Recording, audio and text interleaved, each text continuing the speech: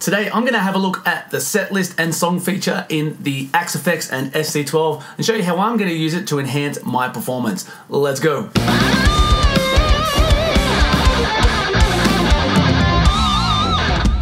Hey, hope you're all doing well. If you're new to the channel, welcome, and make sure you hit that subscribe button. I've got my FC12 Mark II for the Axe FX. I've had it for a little while now and it is the bomb. So just a quick explanation of how I've been doing things and why I think set lists are definitely the way to go for performing. In my original band, I've got all of my songs saved as a preset and I've got all the sections broken up into scenes, but everything in that situation is automated and it changes for me, so I don't really press anything too much on the floor other than the tuner and the wah. But I've got it all there as a failsafe just in case things fall apart. Now later in the year, I'm going to be doing a Def Leppard tribute. We're going to be performing the Hysteria album in its entirety, so I've been piecing together all of the songs and again saving them as presets and breaking up the sections into scenes. But in that band, in that lineup, we're not using tracks, so I have to press every song and every scene. And because I'm going to be doing the lead vocals as well, I want this to be simple. One press, it's straightforward, it's laid out in front of me, I don't have to think and I'm not going to make any mistakes. So all of these presets are based off this Phil Collen Gift of Tone, which is available on the Axe FX website. This song is his preset for Photograph, so this is exactly what he does, so I figured if I just tweak it to suit the Hysteria album, it's more or less going to be what he does. So if we have a look at the presets, you can see I've just added them at the end. So from here, I've only done up to Hysteria so far. I've got 3 to add in there. So it's all the way up at 418. What I could do is grab them and just swap them back here. So that's what I did with my original songs. They're back at the start because this was before I realized you could use this set list feature. I just put them at the start so they're the first thing that opens up. However, rather than doing that, I've decided that I want to use the set list and song feature. Come in here, you can see I've done a few of my original songs and the set list. I've got the Def Leppard, so you can see I haven't put anything in there yet, but I'll show you how quick and easy it is to put these together. We'll start from song 10, that'll do. So this will be song 1 off the record, which is Women. Select the preset that you want to go to, so I'm going to have to find that preset, which is up at the end, Women, and you can select the default scene. So the Phil Collen part opens on a lead, which sounds like.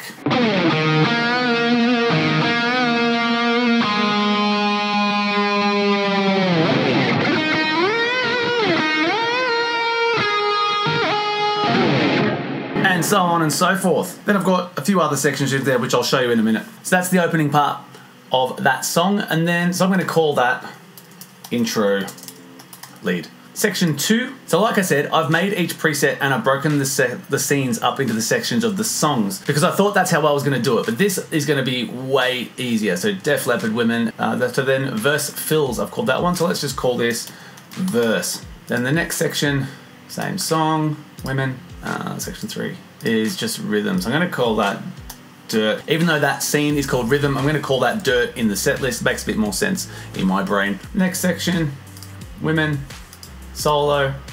Now I always put that in caps because it's the most important bit, right? And the last, it's literally the last chord of the song, it's just a clean patch, so I'll call that clean. So that's how easy it is to build a song within this set list feature. Now, if there was another section here and you don't have them all set up, you can choose any preset from any point. So let's just grab that Dirty Shirley number 60 and grab hot lead. Let's call it extra.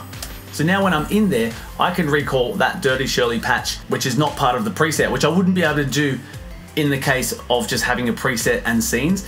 I think that's a really powerful feature and you can definitely utilize that. Now once that's done, you've got the song here, all you need to do is just drag and drop that into the slot that you want it, and it's at the start of the set list. So I'm going to go ahead and build just 2 more songs quickly, and then I'm going to demo why I think it's better to use the set list feature. Alright, so that's going to be enough to get us through. I've got 3 songs there, Women, Rocket, and Animal. That's now in that set list. So let's go out of here, come back into FC Edit. So layout number 8 I've set up as set lists. Now I downloaded this layout from a Cooper Carter video. I've tweaked it just a little bit to suit more the way I know I'm going to use it. Across the bottom here you've got 6 different scenes. These 2 here are per preset placeholders, so per preset I can bring in a delay or a chorus or even another scene if I need to. This one here cycles through the set list, so there are 4 set lists in total. This one here goes back down through the songs and it tells me the song that I'm currently on, and this one here cycles up to the next song, and I've got it telling me the song that is coming. And this one I changed so it's a tuner because I like to have that accessible and I don't want to have to hold things. I just want one press, keep it simple. That's the way I like to use it. It's great. In my master layout, I've changed that button there, so that's going to be my set list options. I press that, take me to all of my set lists, and that's more or less all you need to know, is that you come across to this one, press set list, it takes me to set list, which looks like that. Now on the floor, so originally what I was going to do, like I said, was just have my preset layout, and then I was going to select the song. It'll then take me to the scenes. I'd go back out of that song and then back into, and then choose the next song and go into the next scenes. But that right there, in transitioning to the next song, is a lot of steps and a lot of presses. So let's now go from one song to the next. I'll show you what I mean. So this is the Women preset.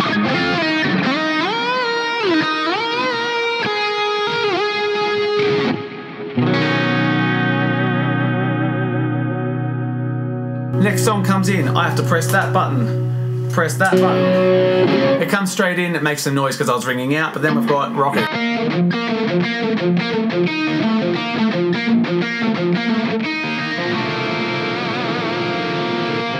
And then at the end of that song, there's a ring out again. So we're basing our performance off the Live at the O2 album. And so the big E ring out for the end of Rocket. Next song's Animal. I need to bank up. Select Animal, 2, 3, 4.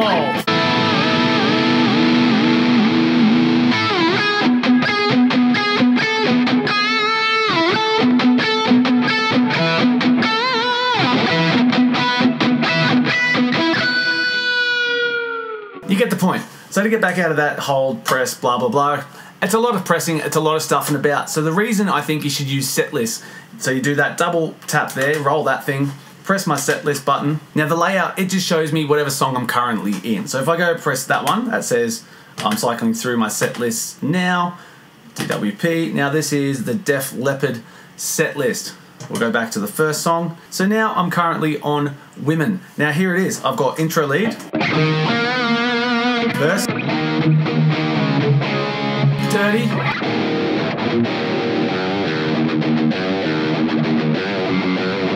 solo,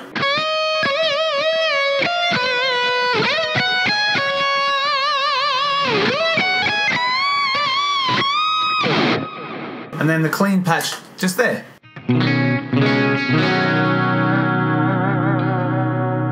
Then to get to the next song, all I need to do is press that song, sorry, that top button there, and I'm now in Rocket.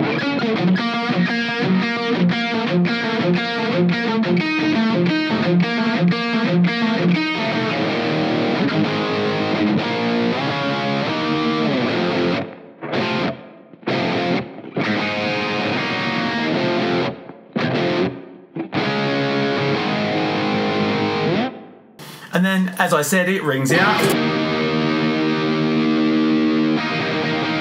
Next song.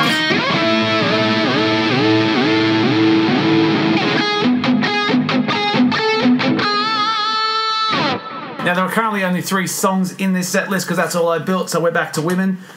How amazing is that? I've got the tuner up here, takes me to the tuner, takes me out. This is my per preset thing at the top there, which I haven't assigned to anything yet either. Now there are only 1, 2, 3, 4, 5, 6 scenes across the bottom, but what you could do is if there are more scenes, I'm pretty sure, I'd have to have a look, that you could assign scenes 7 and 8 to those buttons anyway.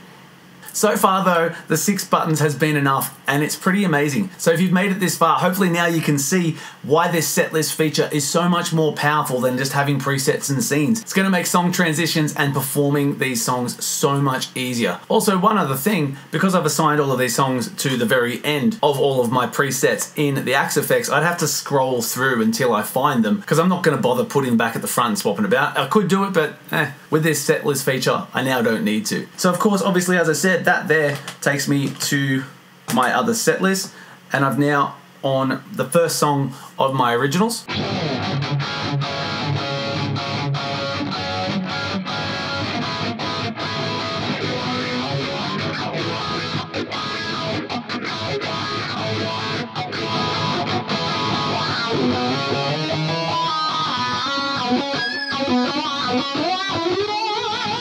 And then, of course, if I want to get back to the Def Leppard one, I press that, and I'm now in the Def Leppard set.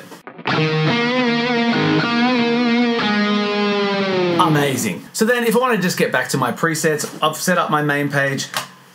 So you do that double tap thing here. This button here just takes me back to the presets, and there we are, back to the preset page. Let me know if you're going to be using this awesome feature in your upcoming performances, and if there's anything you'd like to see, again, make a comment down the bottom. Thank you so much for watching. Stay tuned. See you next time.